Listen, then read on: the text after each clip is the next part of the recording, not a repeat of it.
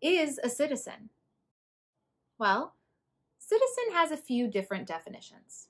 One is a citizen is a person who lives in a particular place and is a member of that community. There's another definition of a citizen that's also true. A citizen is a person who is a legal resident of a country.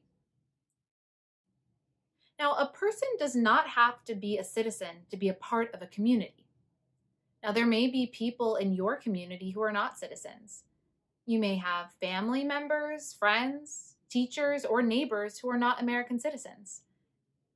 Many people move here from another country, and there are a lot of reasons that someone may not be a legal citizen. Regardless of why someone isn't an American citizen, they deserve rights, respect, and a place in our community.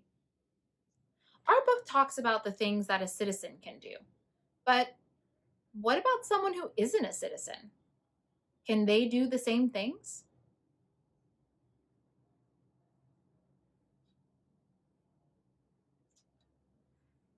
If you said yes, you're right. Members of a community can right wrongs, be engaged, and help a neighbor.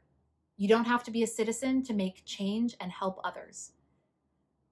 You're also right if you said no, because some countries, including America, have rules that limit the rights or things that non-citizens can do, and sometimes those things are not fair.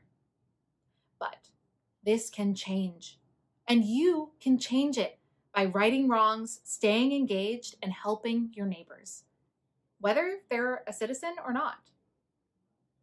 And if you are a citizen, when you're old enough, you can make big change by voting. So remember, if you aren't a citizen or if you are, there are a lot of things that you can do.